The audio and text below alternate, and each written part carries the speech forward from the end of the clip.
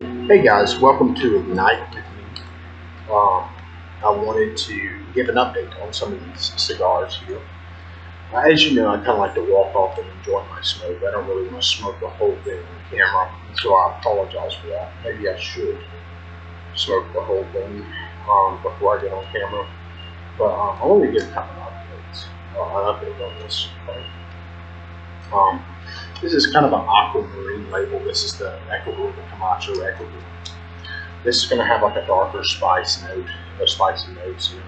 It's going to have a lot of character as you go down the stick. It's spicy to where it'll burn your lips a little bit. If you like the spicy, if you like that, that's good. Okay, because that cigar is when you like something a little bit darker, this cigar is going to be for you. I sincerely believe that. Give it a try. You can find them currently at Vitola Cigars Tuscaloosa as per this video's recording. It's a very good cigar. I think you're really missing out if you don't try it. And it's really cheap. I mean, you get out there maybe $12 or $13 or so out of Vitola. They don't have the box press. They have the circular cigars.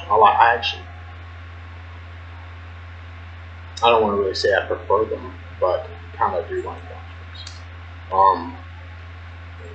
So I wanted to give you that update because I felt, I would be remiss if I the Avo Uvezian, or maybe butchered, the Nicaraguan, and that cigar is going to have spice as you go down.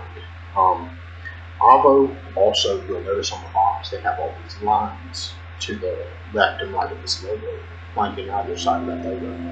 Okay, it's reminiscent of a song sheet. Okay, it's when you do the musical notes and such like that.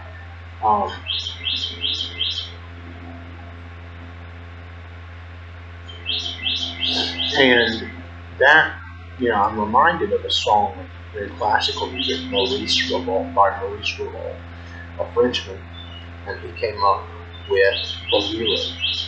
Bolero is a song that it starts out with just a few instruments, very quite almost like tiptoes. Okay? You tiptoes. It's very soft at first, and it plays over and over again that same tune. But what happens is every time it completes a loop and it plays the same sort of tune, it adds instruments and goes and builds, and then there's this big finale. Okay, that's what it is. This cigar reminds me of it. As you smoke it, you're going to get some spicy notes, some earthy notes. It's going to get deeper and more complex. So it builds like that. And I think that that's actually very interesting that it does that. I like both. I'm not really into classical music per se, but indeed I have heard that, and that's what it reminds me of. It's going to kind of evolve as you go. It's not too spicy. If you don't like spicy, certainly there's options for you. Another thing, when I wanted to talk about, when I kind of scowl like that, when I frown, what I'm doing is I'm scrutinizing things.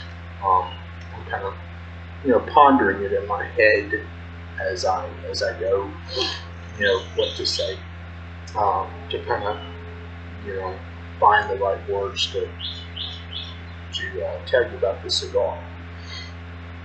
I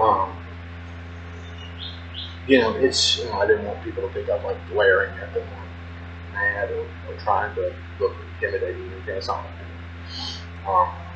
I want people to kind of know that. These cigars are fantastic cigars. I believe that you're missing out personally if you don't try them. Especially if you like a darker one with the Camacho. Then if you like spicy and darker notes, then you're gonna like that. The Avo is like maybe $15 walking in. The Camacho is gonna be like 13. I think it's gonna be even less, or a little bit less, not that much, but it's a good budget smoke. you're getting something with real nicotine. I've talked about this, and I'm not a doctor. You should never take medical advice from me. But I know a few basic things to be true. Um, cigarettes have a chemical, nicotine, and it's not natural. Nicotine is found in everything from spinach to tomatoes and probably in some fruits. It's a very natural thing. It's actually, I feel like it's something that people need to some extent, you know. Um, but I'm not sitting here saying selling it to you like that, trying to sell it. I mean, cigars, we all understand smoking is bad. Um, you don't, and you never inhale cigars, smoke, of course, that you cough up your lungs. Don't do that. Even if it even wafts into your nose, some people cough from like that. Don't do that. Don't do that. Don't inhale it. Roll it around with your tongue and taste it. Taste the notes.